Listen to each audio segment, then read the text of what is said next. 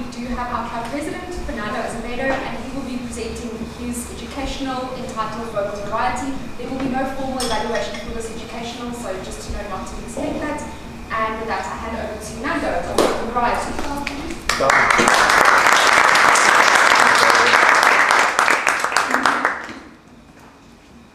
Time 8 to 10 minutes. I'll try to do it shorter. Okay. I've done this so many times, I think I'll do it shorter.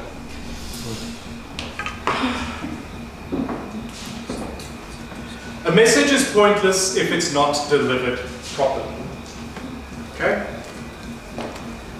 What is vocal variety all about? Vocal variety is about tone, pitch, volume, most importantly, presentation of your voice. There's a lot of people in general who are absolutely terrified of coming here and shy away. And in that shying away, you engulf yourselves and you engulf your voice. Vocal variety is how you bring your essence of your message. And everyone thinks it's just about the volume. It's not. The first thing that you have to do when understanding to play with your tone, to play with your voice, is controlling your fear. Once you've got that down, then we can start playing with a few other things. With pitch, with your tone and your pace, which I'll tell you a little bit more about today. And then most importantly is the body language.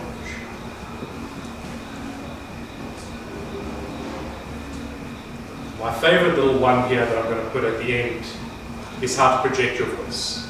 I'm just going to give you a snippet of what everybody's going to learn on Sunday. Everyone's going to learn more because they've paid. So, let's get on to the first thing.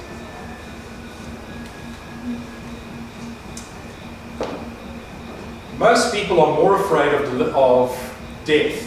Sorry, more people are afraid of speaking in public than they are of dying. It's very true. Okay? Where does it come from? There are guys out there and on YouTube and everywhere else that can give you a whole bunch of stories and a whole bunch of techniques to try and get over this fear and to try to conquer it, and what ends up happening is that you're just putting a plaster on a bullet. For me, why was I afraid to get up and talk in public? But because you used to talk like this. At 5 years old, 5, 6 years old, kids are bloody mean. And it leaves a nasty scar. What really came to it? Or what really caused it? I'm naturally left-handed. Doesn't make sense, does it? But it's actually true. It's a mechanical gesture. I came from a very insane Catholic family who believed that people who were left-handed were possessed by the devil. I'm no longer Catholic. All right? Because the exorcism obviously didn't work. Okay? So, but being forced into being right-handed created a mechanical kind of blockage between the portion of the brain that controls mechanical movement and where I would go naturally. Cut to grade 2, where I eventually learned to write with both hands, and I'd go with my left hand because my right hand would get tired because it's not my natural hand. and having a grade 2 teacher getting so angry with me, pulling my ear so far that it is now that it caused a scar that I have to this day. Because she said, "Pick the hand that you want to write with!" So naturally, I had a few issues getting up in front of people. The things that you have to understand is that you need to find out what their trauma is. And you need to understand that the people that are in front of you, to use a 4-lettered vernacular, don't give a shit. They're there to listen to you. They're there to hear you. They're there because they want to know what you want to deliver. Whether it's information, training, or a presentation, you have to remember that you're there to serve. And when you're there to serve, you need to get over those hang-ups. I'm not here for me. I'm here for you. Paul wasn't here for himself. He was here for you. That's what every speaker needs to remember. A few other little things to help you out. Unless you're at a medical conference, 99% of your audience actually wants you to succeed. Yes, you have haters. At a medical conference, like 5% want you to succeed, but that's because they've got a massive chip on their shoulder.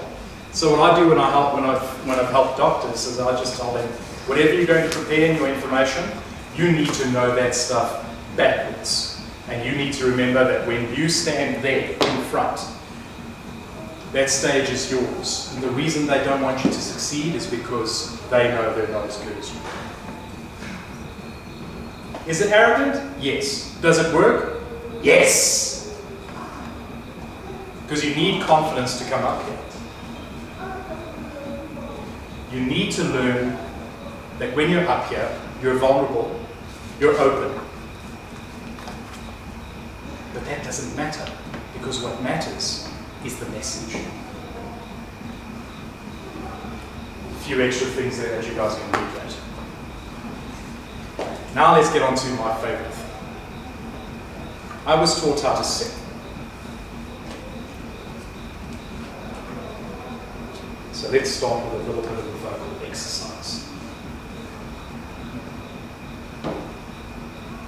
When you practice your scales as a singer, you start with the easiest part, which is lower, and you start to go to a higher pitch, and a higher pitch, up until you change octave. Most people actually have between 1 and 2, between a 1 to 2 octave range. This whole thing of everyone saying, "Now I can't sing, I don't know how to sing, I can't, no. God, you're lazy. Alright? Or you were never taught. So when you're practicing things by yourself, to learn how to get pitch up and down, start with scales.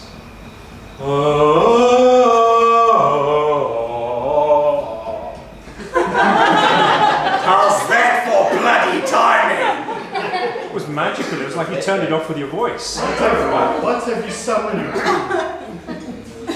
Okay. No, I've only presented this so many times. The other thing that you have to remember, guys, is you have to be gentle with yourself and continue to repeat. Continuously repeat your voice and your scales and your... Continue to repeat your voice, your scales, and the different tones. Why? Because you need to exercise this muscle. It is a muscle. And you need to learn to use it. After time, you can start to expand your range. Let's get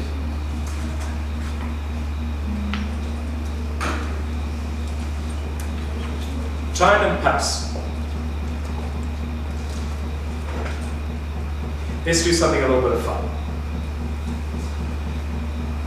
I want everybody to say the word toe. T-O. Toe. Toe. Toe. Toe. Okay. Where is that sound coming out? From The front. Your front. It's called frontal. So it's called frontal. Frontal. Now say P. P. P. P. P. P. Okay. Where's it coming from?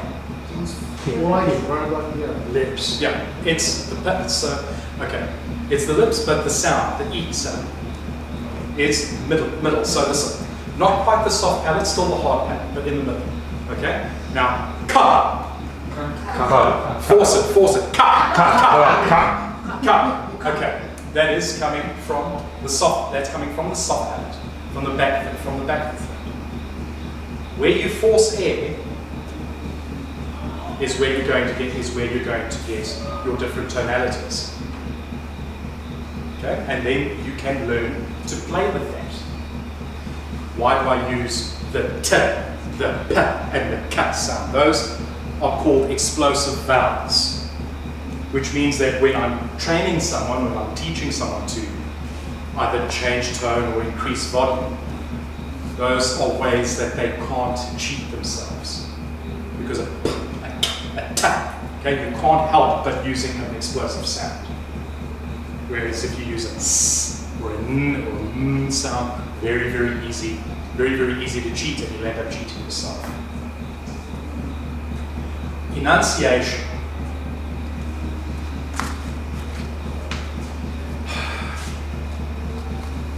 Without character, any message that you deliver is superfluous.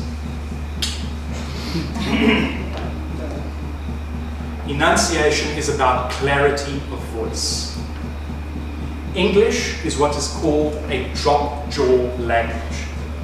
My first language is Portuguese, Latin based, very closed mouth. So that's why when you hear guys from Italy or from Spain, when they speak to you like this, you know, it sounds like they're almost Russian, but not quite Russian, you know, because the mouth is constantly closed. In English, we call it, in English in training, got the word? Excuse me? Elocution. In elocution training, thank you. We train you to drop your jaw, to actually bring the sound out. It's also how we train people to get rid of their accents, if they have an accent.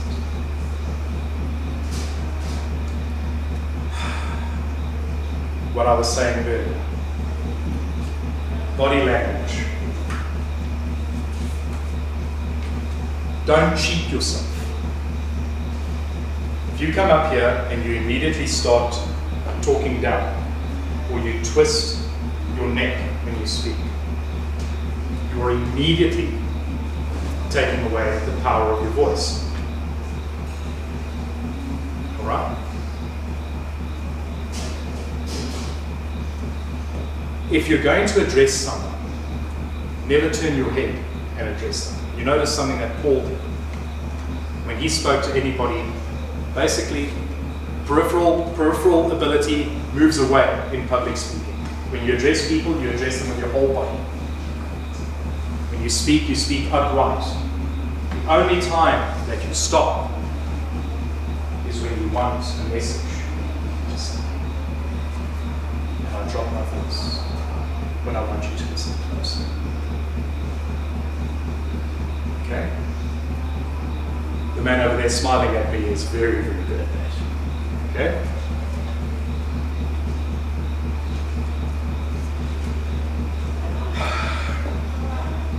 Gestures are helpful. Gestures are very helpful. But at the right place at the right time. I'm trying very hard to speak without a crutch. What is a crutch? This is a crutch. Having notes is a crutch. My usual thing. Having to fidget with a pen because I'm nervous about being in front of you, because I'm scared of you guys judging me about my weight. It's a crutch.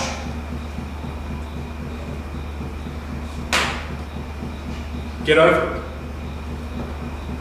Shoulders back, stomach in as far as you can, or not. And remember, everyone here is here to listen to you and to appreciate you. I'd say that a lot of them care about you, but they're not going to sound like one of those guys from Victoria East. Yeah. Anyway, now the reason that most of you are here, we've done the Topeka exercise. Who here struggles with volume? Alrighty. Exercise for you to do at home. See if last week, I told him I could get your volume up in 30 seconds. He said, no, you can't. See it, watch. Okay, so here's a little trick. I'm going to do more on Sunday. Here's a little trick. Stand in front of the mirror and put your lips together, but don't put your teeth together. So in other words, just slightly apart, put your lips together and hum. But hum so hard that your lips start to vibrate. Okay, so Monis, would you like to be my guinea pig? Alright, so no, snap. So lips together, make sure that your teeth aren't touching. Now force that hum as hard as you can. Should I sound like a motorcycle? Yes, as hard as you can.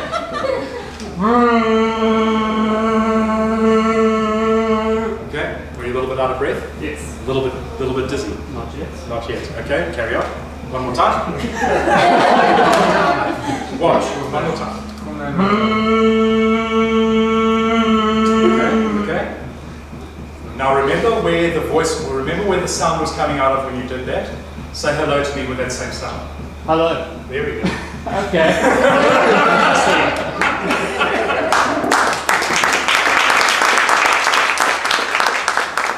Unfortunately, if you don't do it often enough, it goes away. It is something that your brain needs to learn, but it's a learned skill, so you have to practice it continuously. Okay? And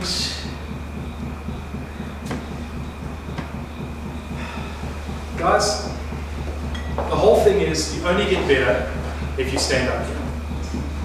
There's a lot of people that don't like the way the pathways things work and the way the different curriculums have changed, but there's no better place to learn than here.